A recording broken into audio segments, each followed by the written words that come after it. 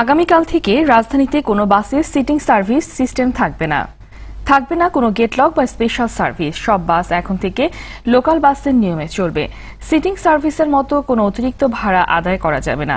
বিকেলে রাজধানীর তেজগাঁয়ে বিআরটি এর কার্যালয়ে পরিবহন মালিক পক্ষ ও বাংলাদেশ সড়ক পরিবহন কর্তৃপক্ষ বিআরটি এর বৈঠকে এই সিদ্ধান্ত হয়।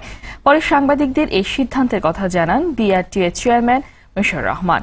এ সময় ঢাকা সড়ক পরিবহন মালিক সমিতির সাধারণ সম্পাদক খন্দকার এনায়েতুল্লাহ বলেন, যেসব কোম্পানি এই নিয়ম মানবে না তাদের বিরুদ্ধে ব্যবস্থা নেওয়া হবে।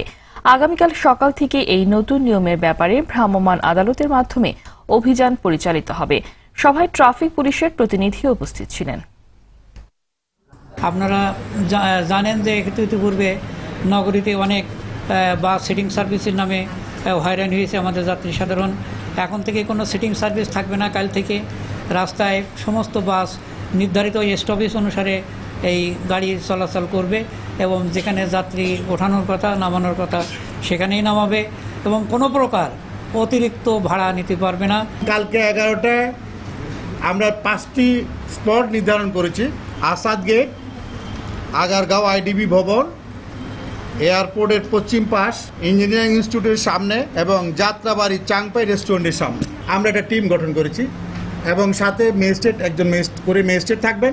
কোনো কোম্পানি যদি সে আইন না মানে, যার কারণে তো আমাদের সাথে ম্যাজিস্ট্রেট সাহেব থাকবেন এবং ডিএমপির আইন প্রয়োগকারী সমস্ত লোকজন থাকবেন, তাদের বিরুদ্ধে আইনগত ব্যবস্থা নেওয়া হবে।